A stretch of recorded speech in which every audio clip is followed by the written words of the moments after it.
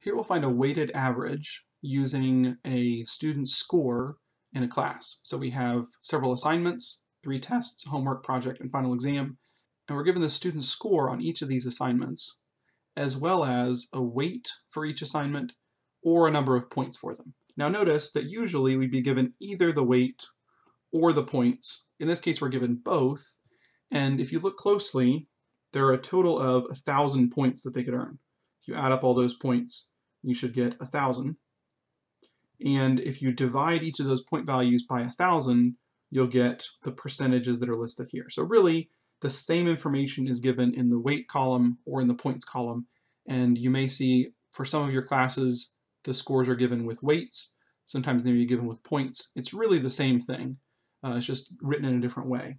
So we're going to show the calculation with both just to compare, but we'll get the same answer either way. For part A then, let's use the weights. So for the weights, we can multiply each score the student got by the weight that's associated with it.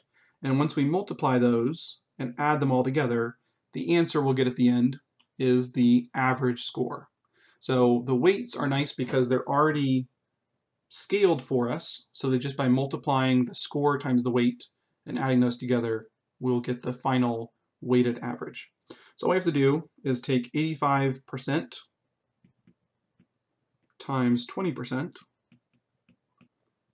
plus 92% times 20% plus 87% and so on. So if we multiply all those and add them all together, the answer we get at the end is about 0.899, which works out to 89.9%.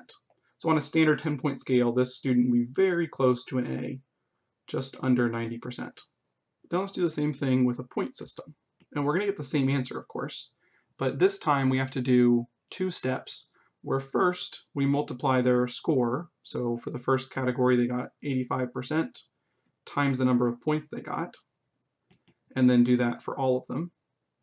And once we multiply and add all those up, we get 899 points. So they earned a total of 899 points, and then when you divide that out of the total of number of points they could have earned, which was 1,000, they get 0.899, which again works out to 89.9%.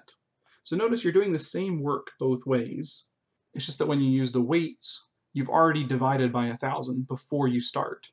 When you use the points, you have to divide by 1,000 at the end to get the final score the same way you did with the weights. So either way you do it, you're using the same values, and this is how you do a weighted average, whether you're given the weights as percentages or as points out of a total that you could earn.